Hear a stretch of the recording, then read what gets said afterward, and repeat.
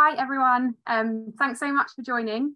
Really pleased to welcome you to this webinar today. Thanks for waiting a couple of minutes. It's always nice to wait to make sure that as many people have joined as possible. My name's Jess and I'm going to be hosting the webinar today, and you'll also meet a couple of other people from the Future Minds and Differing Minds teams. So I am the CEO at Differing Minds. Differing Minds is the organisation which came up with the Future Minds initiative, which you'll hear a lot more about today. I'm also joined, as I said, by a couple of members of the team that you'll hear from as we go through the session. So it's about an hour today, and we will leave some time for Q&A at the end. So if you have any questions, feel free to put them in the Q&A functionality, and we will get to those at the end of the session. So in terms of the agenda, what we're going to talk through today is a little bit about the school experience currently for neurodivergent children. We'll then move on to talk about our Future Minds lesson and what we've done to date. And then finally, we will talk about how schools can access the lesson and the different options that you have. And right at the end, we will, as I said, facilitate a Q&A. Don't feel like you need to wait until the end. Feel free to put Q&A in the Q&A functionality at any point throughout the webinar. So for those of you that I'm hoping that most of you are aware of the term neurodiversity and understand kind of what we mean by neurodivergent children. But just for those that may not, when we're talking about neurodiversity, we're talking about the difference in our brains. And specifically the difference that comes sometimes as a result of having a neurological condition, such as being autistic, ADHD, being dyslexic, etc. And so when we talk about supporting neurodivergent children, we're talking about children who have those neurological differences. So Future Minds was born actually not that long ago, so the earlier parts of this year. We had an idea that we wanted to look into, and we've been really lucky to be supported by an amazing team of people who work at Differing Minds, but also people who work kind of outside of Differing Minds in different areas. We've had lots of support from lots and lots of different people, but here you'll see the kind of key people that have been working on this project. So other than myself, we have Emily, who you will hear from very shortly. Emily is actually our Future Minds project manager, so she is the lead on this and kind of helps us to coordinate and has helped enormously to get us to the point that we're at right now. We also have Sadie, who is the autism lead at Brighton and Hove Inclusion Support Service, otherwise known as BIS. And again, you'll be hearing from Sadie further along in the session. We've also had the support from Louise, who is a teacher who is taught in both mainstream and in a special school. We have Becky, who is the chair of the Parent and Carers Council in Brighton and Hove. And we have Steve, who is another director at Differing Minds, and he works on everything creative. So he has led in terms of our videos and all of the colourful things you will see as we work through this talk today. So what I want to do now is pass over to Emily to talk a little bit more about her experience as a neurodivergent person and child in school. Emily is a co-director at Differing Minds. She also runs her own business called Emily, Autism and Me, and she's a wonderful autism advocate and also has other neurological differences as well. And I think listening to her perspective of what it was like for her at school is an amazing way to really set the scene and to understand why an initiative like this is so important. So over to you, Emily. Thank you, Jess. So as Jess said, I am neurodivergent. I didn't know it at the time I was at school. So school was an interesting time being a neurodivergent child and not always knowing I was a neurodivergent child. I was labelled as the school refuser. That was kind of the term that I got when I was at school, because I would get to the gate and that would be it. I would scream, I would cling to my mum, I would do absolutely everything possible to not get in that building. Most of the time people did get me in the building, particularly at primary school. When I was a bit smaller, it was a bit easier to get me into school. But my peers, my friends didn't understand why I was making just a big fuss. Like, it's school, you sit down, you do English, you do maths. Like, I didn't struggle with English or maths, so I don't think any of them really got, why does she struggle to come into school? Why is it this big deal just getting through the gates? One of my oldest friends would always be like, come on, Emily, come on, you can do it. It's fine, it's fine. Which I suppose was the narrative shared by my teachers of she's absolutely fine at school. The reality was far from me being fine at school. So once we'd had the what I now know is a meltdown outside the school gates, it would be trying to transition into working on the carpet. It would be, trying to concentrate on what I was doing in terms of maybe it was times tables and having this timed pressure and trying to achieve what I could. And I knew I was good at maths, my one autism stereotype potentially.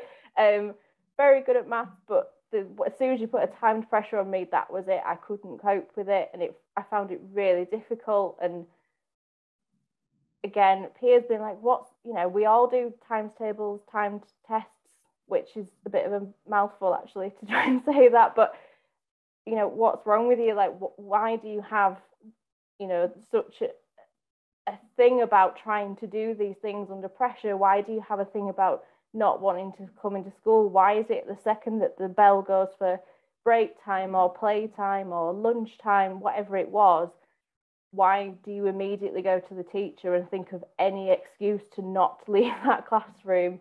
Because I found playtimes and trying to navigate that kind of social interaction incredibly challenging and not being understood, and just didn't know how to interact with other children, and it being a loud environment. I didn't go to a particularly large primary school, but it didn't make it any less daunting trying to interact with all these things going on. You've got footballs, you've got tennis balls, you've got all these things going on, and I just couldn't navigate it. So I was quite often found in the classroom cleaning paint palettes, because that's what I did. I'm sure, many times I was described as every teacher's dream, probably because I was very quiet when I was actually in class, and at playtimes I washed up. So I didn't really cause much of a fuss. I'll end by telling one particular story of, as I got older, it got harder and harder for that process to get through that school gate. And that got to the point where I would miss months of school. On one particular occasion, I had missed 2 months of school, and I came back in. And again, the children didn't understand. My peers had no idea why I'd been absent for so long. It hadn't been talked about. Neurodiversity, well, everyone else told me neurodiversity wasn't a thing when you were at school. I always say it was, because I was there. But the teacher left the room on this particular occasion, and all 30 children stood up, crowded around me, and went, "Where have you been? Where have you been? Where have you been?" And that was it. I couldn't go into class for the rest of the day. So if my peers had understood me as a neurodivergent child, or even just a child who had differences, particularly 25 years ago, school would have been a much better experience for me. And that's why I'm so passionate about this Future Minds project, is to just make that difference, so that other neurodivergent children don't have the experiences that I had when I was at school. I'm going to hand you back over to Jess. Thanks so much, Emily. Thanks for sharing your story. It's not an uncommon one when we talk to neurodivergent children, and obviously Emily was at school some time ago, but things haven't dramatically changed since then. So again, really interesting to hear her perspective on how things were when she was at school. This graph here is from a report that someone called Chris Bonello has done. Chris Bonello goes under the pseudonym Autistic Not Weird, and he is a brilliant autistic advocate. He's either a current teacher or former teacher, I forget, but really worth looking into the work that Chris does. One of the things he did earlier on this year was to do a study and then a report on the study that he'd done with 11,000 people. And specifically, he asked them, in this case, about their experience at school, which I think is really interesting to look at. So he asked people to agree or disagree with the statements that you see here. So my experience at school was positive. And sadly, you can see here that only 13% of autistic students said they had a positive experience at school. So that's really, really low.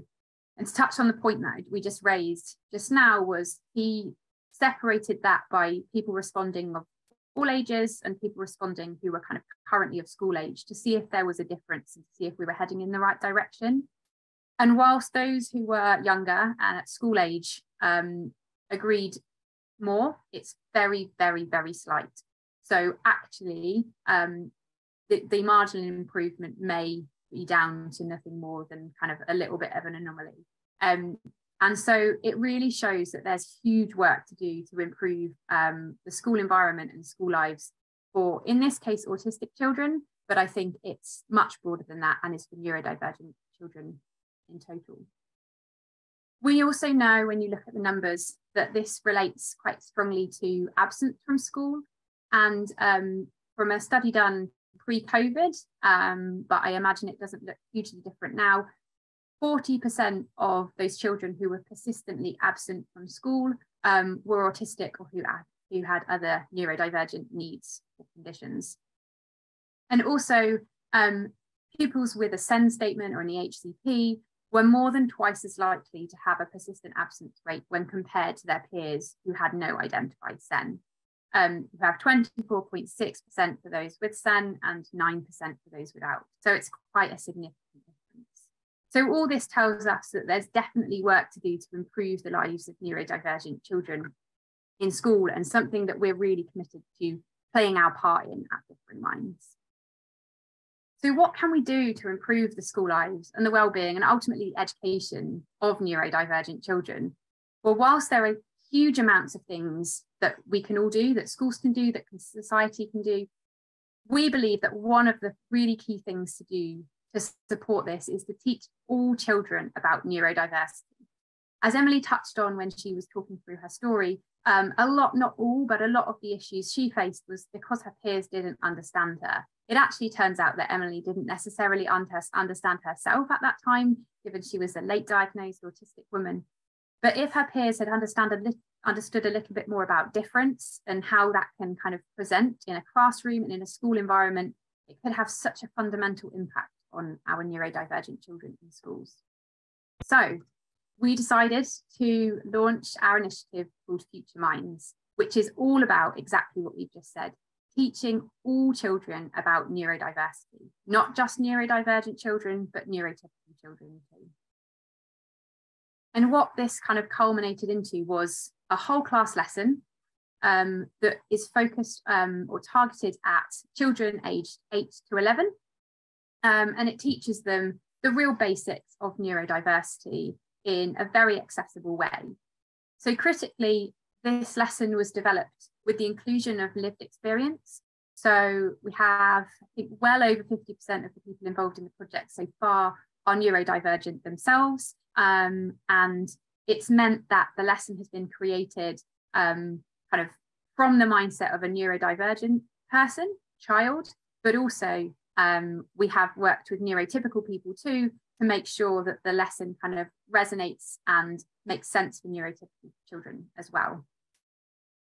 So when we first started thinking about doing this, we wanted to make sure that we had a set of principles that we could stick to that would make sure that this lesson came about in the way that we hoped it would. And they were, firstly, for it to be positive. So everything we do frames neurodiversity in a positive way, frames it in the way that it's a natural part of our human variation and is something that should be celebrated. And we try to get that across to children in a really kind of positive way. Secondly, that it's digestible. So obviously, importantly for children, especially as young as ages 8 to 11, you need things to be really digestible so that they can understand it, digest it, and remember it. So a lot of the things that you'll see that we do are catered kind of towards that. So we have a series of videos and they are really digestible short videos as opposed to things that take too long for children to kind of process.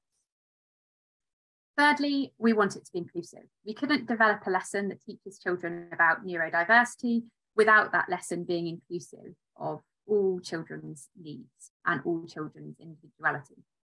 And finally, we wanted it to be engaging. So the lesson has some wonderful exercises in it, as I said, some great videos, and the whole concept and the way that it's taught is, we believe, in a really, really engaging way. We also set some really clear goals that we wanted this lesson to achieve. So first of all, we want to increase children's understanding of neurodiversity. So it can't go into too much depth because it's one lesson, but we really want children to come away with a kind of understanding of what neurodiversity is at a very basic level. We wanted to create a positive environment. So we wanted the school to become a positive place for neurodivergent children and for their peers to be able to play a part in that. And then finally, we wanted to increase kind of peer support and inclusion and inclusive action of neurotypical children as they support their neurodivergent peers. So a lot of the things that we look at is how children can support their friends and their classmates with their different needs. And then when we were thinking about pulling this lesson together, we centered it around two core themes. So we actually moved it away from being really about kind of the intricacies of neurodiversity and moved it into the themes of looking at fairness. So again, as we go through what we have put into the lesson, you'll see how fairness comes through and how we kind of teach equality versus equity in a really, really child-friendly way. And then the second theme is all about celebrating difference. So it's not just about neurodiversity, but it's about celebrating all of our difference in a way that means children can be really positive about children and their classmates being different to them, and why that's a great thing for their classroom, why that's a great thing for their friendship groups, and why that's a great thing for society as a whole.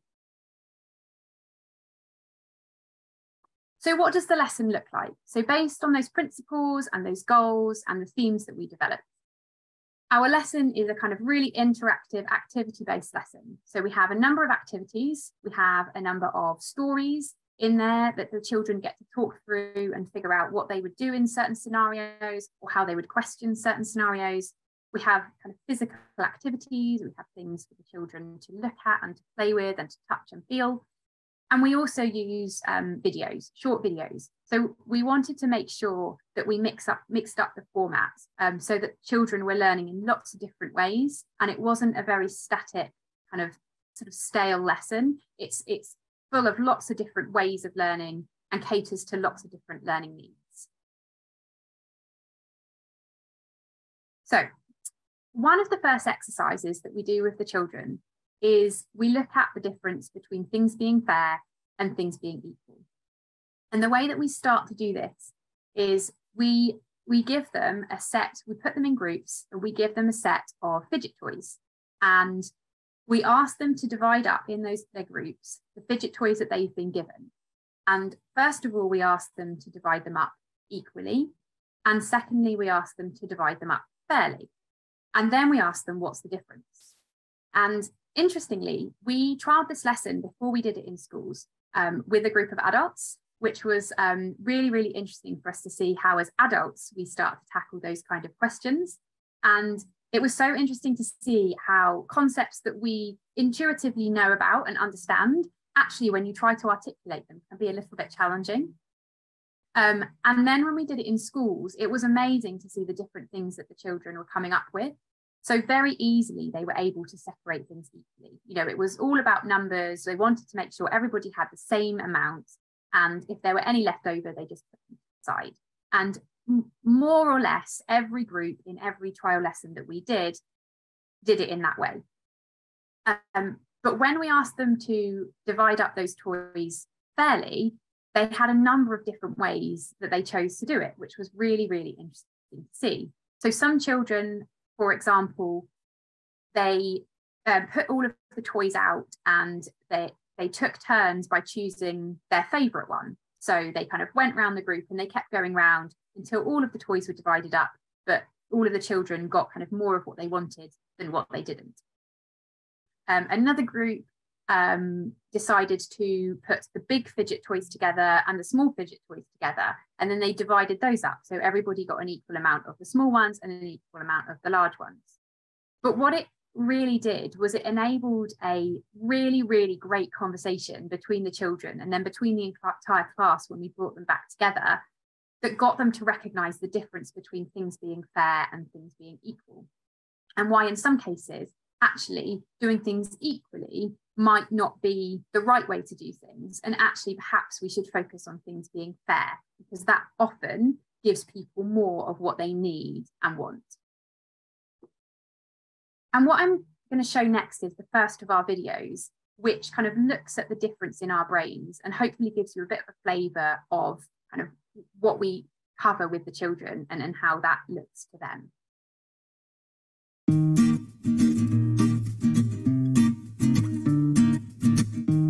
Our brains help us see, hear, think, know that we're hungry, feel heat and cold, and do lots of other cool jobs. They take in information, process it, react to it, and store it in their memories, ready to use next time. For example, when you need to move, your brain sends a signal to your body to move. When you need to listen to a story, your ears send a signal to your brain to understand the words and meaning. Imagine your brain is like a map with the information being carried around on the roads. All our brains look and form differently. Some take in information quickly. Some information may get stuck or lost or sent in a different direction. How do you think your brain works?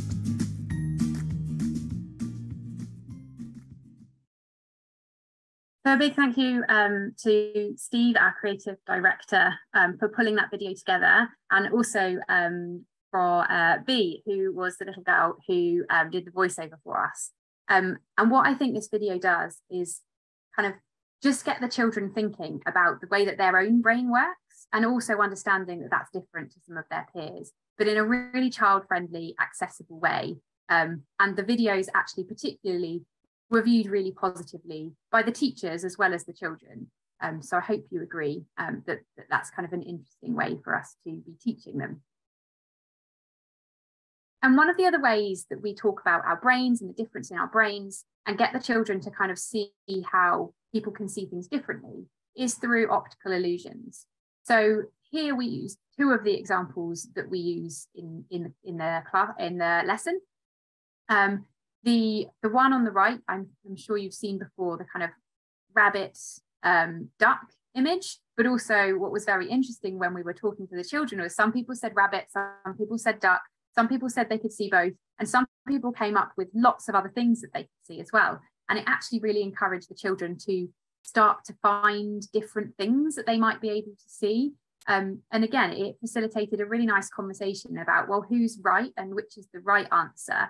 And in fact, that there was no right or wrong answer. And the picture of the dress here is a really, really common image that's shown. I'm sure lots of you on this call will have seen it before. So this is not necessarily about what you see, but what colours you see. So some people will see this dress as white and gold, and some people will see this dress as blue and black, and others may see it as a different colour altogether. And this dress was shared on the internet and went viral a number of years ago and completely exploded and caused huge debate. And it's so interesting to see this in the classroom and for children to start kind of seeing things very, very differently to their peers. And what was really interesting about this example was with this one particularly, because of how the image is, and I'm not sure of the science behind it, often when you can see one set of colours, you physically cannot see the other set. So with the rabbit duck example, sometimes if you can see a duck and you can't see the rabbit, but someone then explains the rabbit to you, you can kind of start to see it. But in the case of the colours, I, for example, see this as white and gold. And I know some people see it as blue and black, but it doesn't matter what I do, I cannot see that dress as blue and black. And so that made for a really, really interesting discussion about, well, actually, even if you can't see it the way that your friend sees it, does that mean that they're wrong? And there was a wonderful moment in one of our trial lessons where the teacher had stepped out of the room for a moment, and not the teacher, sorry, I should say, teaching the Future Minds lesson, but the regular teacher from the class had stepped out to deal with something and came back as we were showing this image on the screen. And we were talking about, I think, how I was talking, or someone was talking about how they could see it white and gold. And she said, no, you can't. That's blue and black. And she couldn't see that it was any other colour. And so the children were then able to have this amazing conversation with her that allowed her to understand that actually we were all seeing this really, really differently. And so it's an amazing way of demonstrating to the children that we all see things differently. There's not always a wrong or right way of seeing things, and that we should always kind of accept how other people are seeing things. And the fact that seeing things differently is a good thing, because it means that we can move a lot of things forward in society, come up with new ideas, and be a lot more innovative than if everybody saw things in the same way. So next I'm going to show you our second video that we use in the lesson, which teaches the children what neurodiversity is. Two brains can see the same thing, but process and react to this in different ways because they work differently. You can think of this by imagining all our maps being different. Some paths are longer or shorter, wider or narrower, and might have bumps and turns, whereas others don't. Some paths may go in different directions. This difference in our brains is called neurodiversity. When someone's brain processes a lot of things in a different way to most other people, or their maps are significantly different to others, we might say they are neurodivergent. Some people get identified as having a particular type of neurodivergence. For example, they may be autistic or have ADHD or be dyslexic or have Tourette syndrome. There are many different types of neurodivergence, some of which you may have heard of and some may be new to you. People who have one or more of these differences are different in some ways, but they are also the same in many other ways. We can't always see the differences that neurodiversity creates. Do you think it's better to have lots of different brains in our world, or would it be better if we were all the same?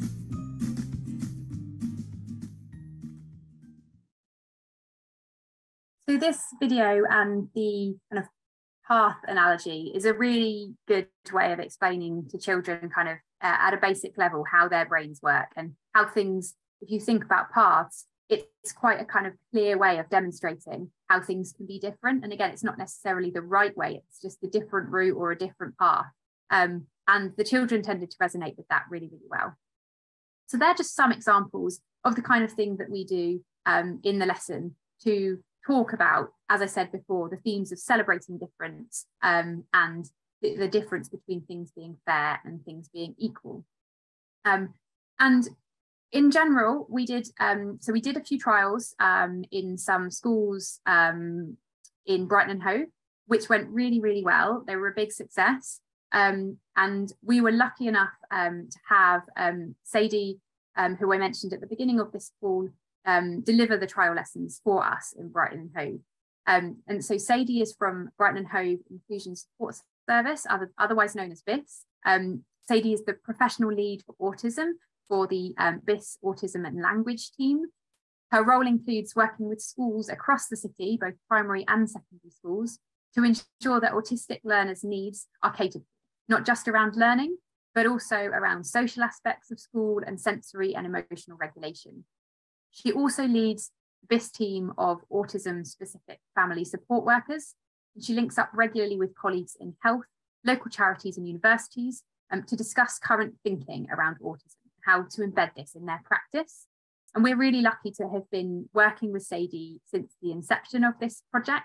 And she's been really kind of fundamental to pulling this lesson together and, as I said, delivering the trials. She's also now on the Future Minds Advisory Committee, which we're really excited about.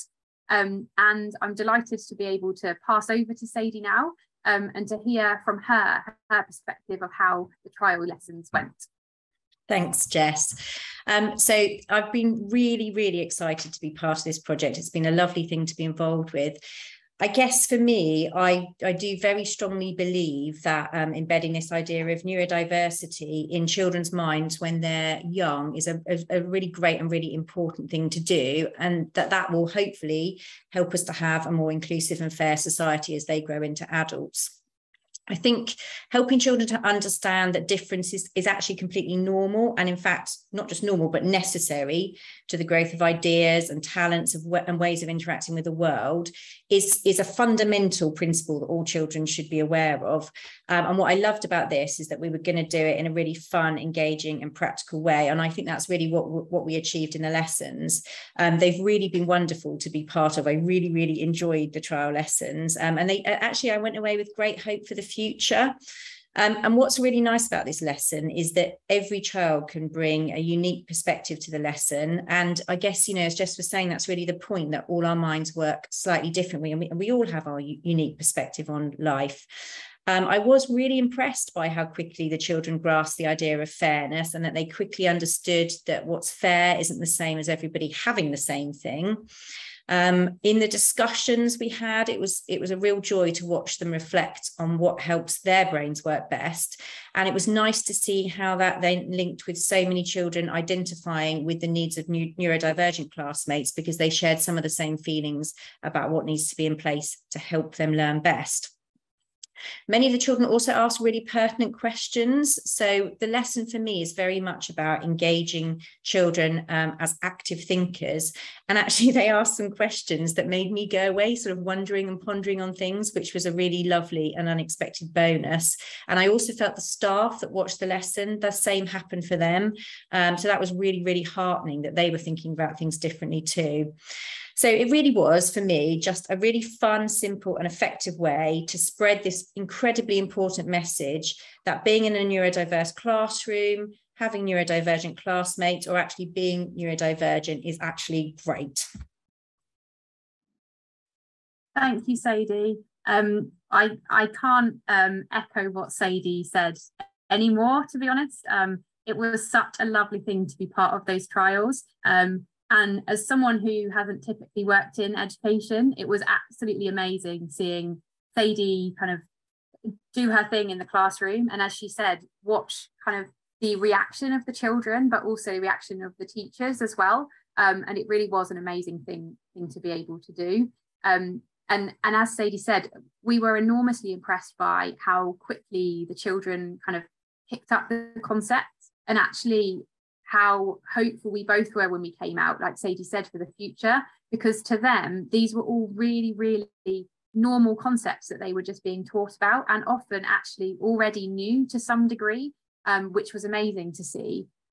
We were in one lesson where one small child, before we really got too far into the lesson, said, I have 3 neurodivergences, and listed them off and said, and I'm really proud of them because it makes me who I am, or words to that effect. And it was so positive to hear that child be able to kind of have that, like say that in the classroom, and to feel supported by their peers. And it really was a lovely thing to be able to do. And we can't wait for that to be had in more classes. And here, one of the things that we did, or one of the things we do in the lesson is we get children, after they see the video about how their brains work, is to think about how their own brain works best. And we get them to write on a post-it or a bit of paper kind of what they need to optimize their own learning. And some of the things that they said were amazing. So some of the children were incredibly tuned into what worked for them. And what was really nice was, as I said, one of the things that we get the children to do was to divide up the fidget toys, and then we have another exercise where the fidget toys come back out again, and we look at lots of different sensory equipment. But some of the children you know, I was slightly concerned going into it that we were going to develop a lesson which meant all children were going to want to be able to access everything that neurodivergent children did just because they wanted to rather than needed to. So for example, fidget toys, were all children suddenly going to be demanding fidget toys? But what was amazing in this was that most of, or all of the children really were able to recognize that some children needed those fidget toys. And whilst the other children might have liked the fidget toys, it was actually a bit of a distraction for them. And I felt for children that young to be able to tune into that was really, really interesting. And we were able to work with them to understand the difference between what you need and what you want, and how for some neurodivergent children, this isn't a case of wanting some of these things. This is just what they need to be able to learn. And, you know, we had some really quirky things that people said, and it was amazing to be able to capture them and get children to understand what did work for them, and also then to see what worked for their peers. And in theory, you know, that conversation can continue and carry on. And, you know, we would like to think that the teacher facilitates more of those conversations, that the children can speak amongst themselves, and that they can continue to think about, you know, what they need for their own learning, but also what they might be able to do to support their friends. And not only was it really amazing for the children, as Sadie touched on, and as I mentioned, it was really great seeing the teachers' reaction to it. And we have a video to share with you now from one of the teachers where we did the trial lessons, and she shared her thoughts on what she thought of the lesson. Hi, I am a Year 6 teacher, and I was lucky enough to have the neurodiversity lesson at the end of last term. The session was absolutely brilliant. Each individual activity was really short, really sharp, really, really active for the children, and got each point across in a very physical way that the children could almost see, so that they could understand. And what really came out was that the children could see and understand that treating children equally doesn't necessarily mean treating them all the same, and that different children and adults need different things in order to be able to learn. It opened up such amazing discussions, absolutely brilliant discussions, and I think would really impact on the way they treated each other and the classroom environment and lessons in general, and it helps them to understand why sometimes we make the decisions that we do as teachers and as adults in a classroom. It was absolutely brilliant, and I can't wait to have them back again. Thank you so much. So obviously amazing for us to hear the impact that had both on Kirsty and how she believes it impacted the children in her class. So how can schools access the lesson? So we have a number of different ways that teachers and schools can access or deliver the lesson into classes. So the first way is we offer something called the Future Minds Ambassador training. So you can train up to be a Future Minds Ambassador, which essentially means that you have all of the skills and we give you all of the resources to be able to teach that lesson in your school. And that training program is a 6-week program. So it's a series of 6 one-hour virtual sessions. And on completion, you will be able to teach that lesson time and time again to, if you are a kind of teacher to your own class, you can teach to other classes. It's available to Senkos if they want to kind of teach multiple classes. And we offer that for free. So we'll be running that training program once a term. And as I said, you just need to be available for the hourly sessions. Appreciate that for some of you, it will be difficult to come to all of those sessions because there'll be set times, but we ask that you're available for 4 out of the 6 sessions, and we will record all of them. So if there are ones that you miss, you can watch them back. And even if you don't miss them and you want to go through them again, you can watch them at your own, in your own time. And those 6 sessions cover some kind of training on neurodiversity. So whilst you may well know an awful lot about neurodiversity, you may kind of have had previous training. For us to feel comfortable to kind of hand over the lesson to people to teach in their own schools, we just have to make sure that some of those basics are covered. So some of it will be on neurodiversity training, and then some of it will be on actually how to teach the lesson. So we cover the lesson in its entirety. We cover the exercises that we go through, and we kind of share some of the questions that came up, some of the themes to get across that we experienced in the trial lessons. So that's the first way of getting it. And as I said, you can access that for free. You just need to sign up, and I'll talk in a second about the first of those training programs that's coming up. The second way is the Differing Minds team are able to deliver that lesson into schools. Unfortunately, at the moment, that is restricted to 2 locations, just based on where we're based. So we can deliver that into schools in Brighton and Hove, and also in Leeds. But if you're outside of those areas, unfortunately this time it would only be via the Future Minds Ambassador training that you would be able to access the lesson. If it's to be delivered by the Differing Minds team, it comes at a small cost, just to kind of cover our logistical costs. I should say that it has been a really core priority for us at Differing Minds and everyone involved in the project to make this lesson accessible to schools as much as possible. And that comes down to trying to make it free or with very, very little cost. So we are really pleased to be able to offer the training for free, and hopefully, you know, a small cost if you aren't able to go down the training route. It isn't too much of an issue. We also have a third way that schools can access the lesson, which is under development and hoping to release in March 2023 as part of Neurodiversity Celebration Week.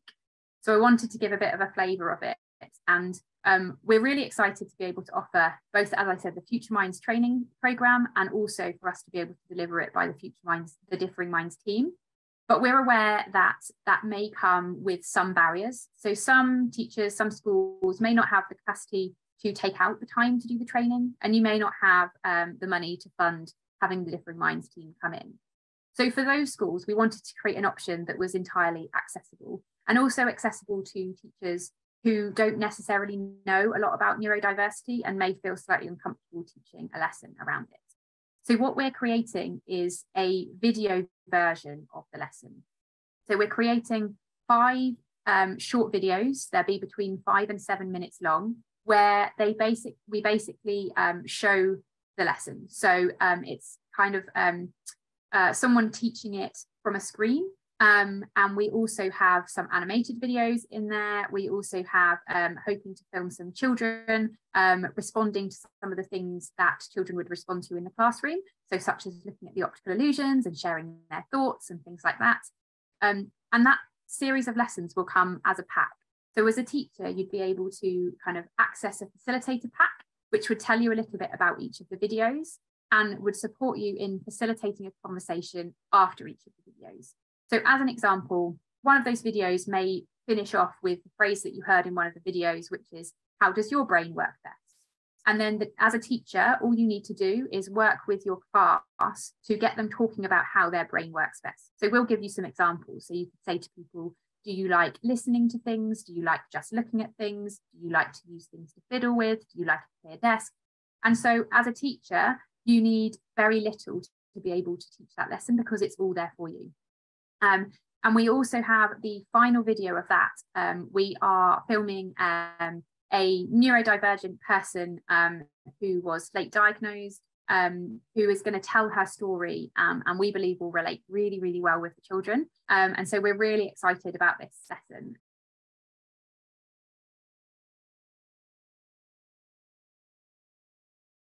I'm glad to be back. Thank you for bearing with me.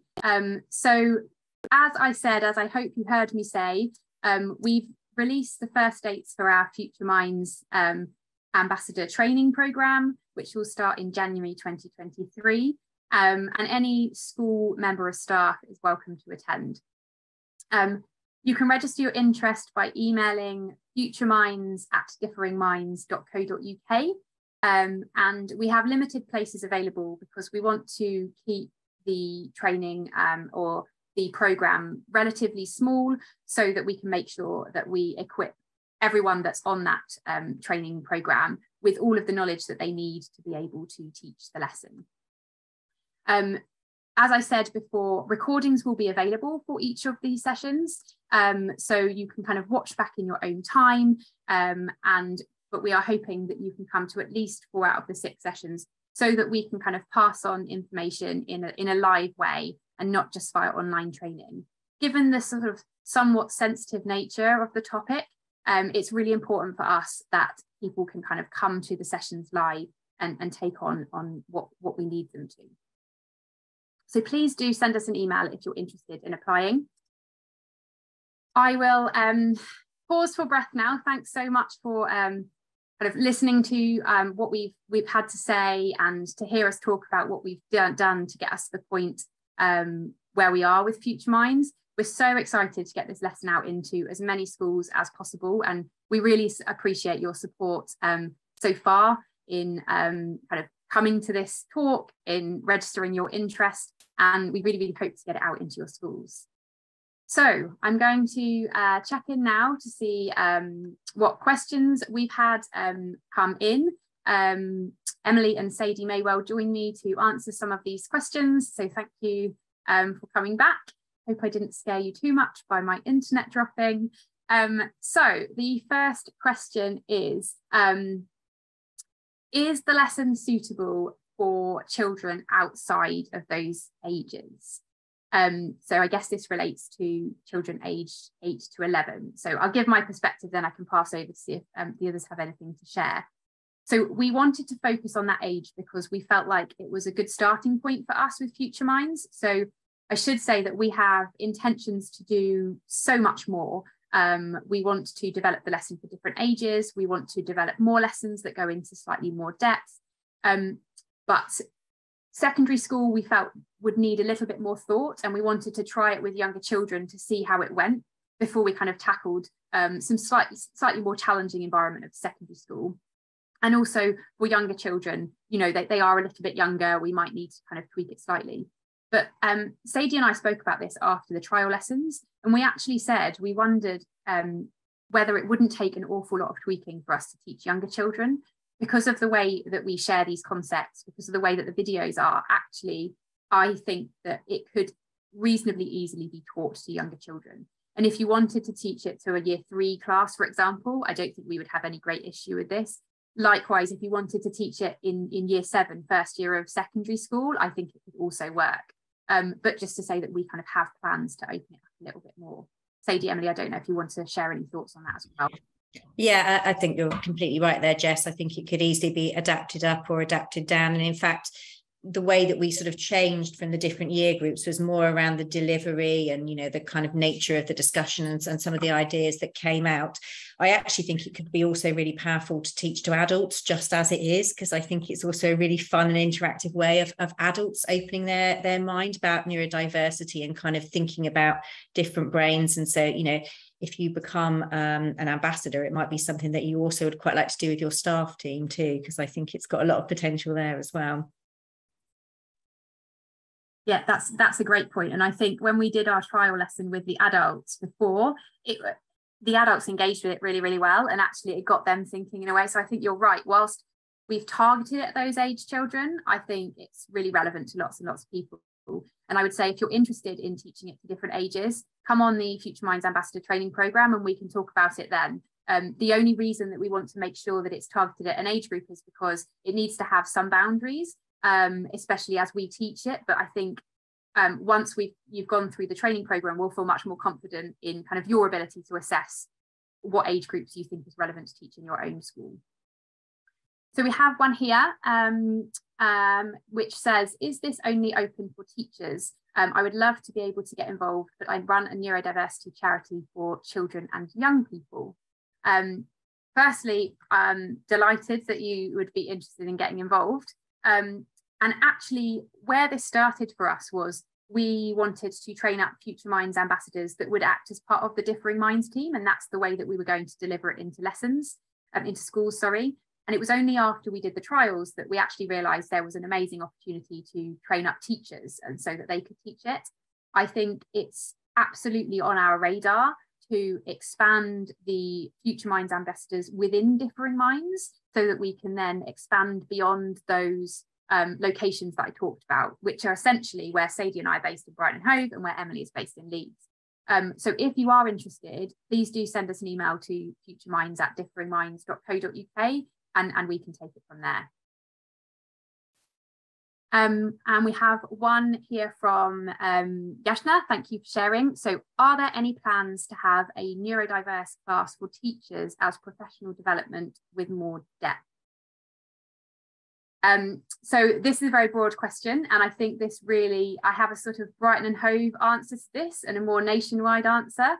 And Sadie's laughing because so a lot of the work that Sadie does at BIS is exactly what you've said. So teachers or trains teachers up about neurodiversity, and I think we're actually in a very privileged position in Brighton and Hove to kind of have that here, and I know that isn't the case in other areas. I'm not sure where you're based and whether you're based in Brighton and Hove or not, but I would say what's been very interesting for us is how we've seen teachers understand more about it as a byproduct of the lesson.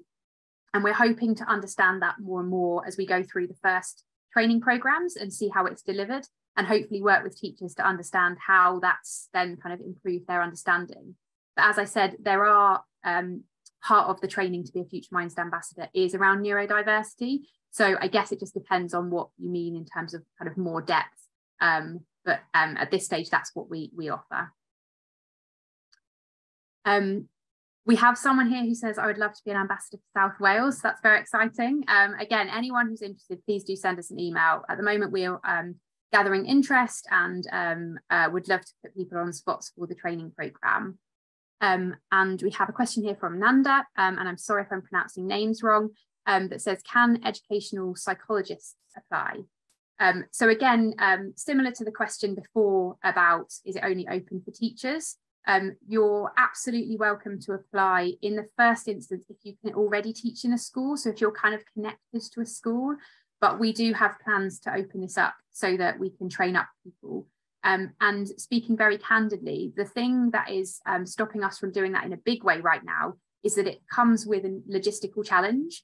So by training up teachers, they then have the skills and the resources to be able to teach it in their own school.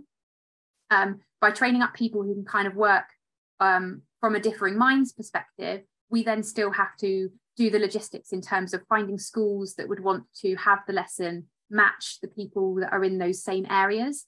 Differing Minds is a not-for-profit. At the moment, like I said, we're trying to offer this to schools in the most accessible way when thinking about offering it free of charge. So again, absolutely register your interest, let us know. We would love to gather kind of the names and contact details of people and where you could teach this lesson for potentially kind of future phases of this project.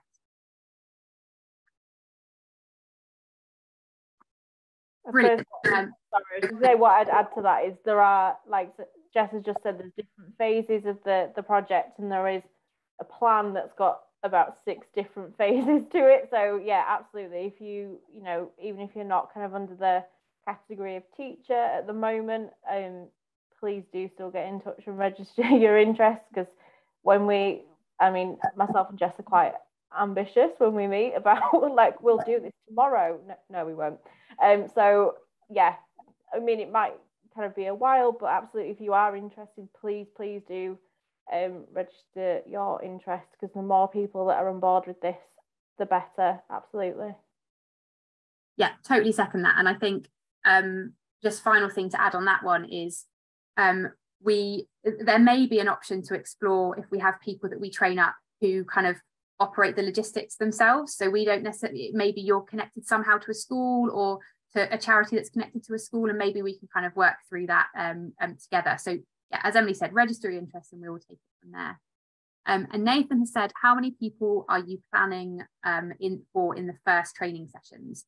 So we haven't 100% decided yet, but it will be somewhere in the region of 15 to 20 places to be trained up. We feel like that is a great number to be able to train in turn, but also keeps it small enough that we can kind of facilitate the right level of training and kind of cater for Q&A and kind of individual needs and things like that. Brilliant. So that has timed very well. That brings us, we have no more questions coming in. If you do have some questions, again, as we've said, either register your interest with us at futureminds@differingminds.co.uk, or equally, if you have any questions, just send us an email and one of us will get back to you. We'll be sending out a recording of this webinar. It will also go on to YouTube for anybody to view. So feel free to rewatch or watch some of it if you've missed any parts of it. But thank you so much, like I said, for your interest in coming along. Thank you so much, Sadie, for today and all of your help to date. Can't wait for our next phase of our plans. Pleasure, Jess. And also thanks to Emily, as always. It's been such a pleasure and I'm so delighted to have got to this point. We've been waiting for this, what feels like a long time, but actually we've managed to get here really, really quickly. So really excited for the next phase. Thanks everyone for joining and hope to hear from you soon.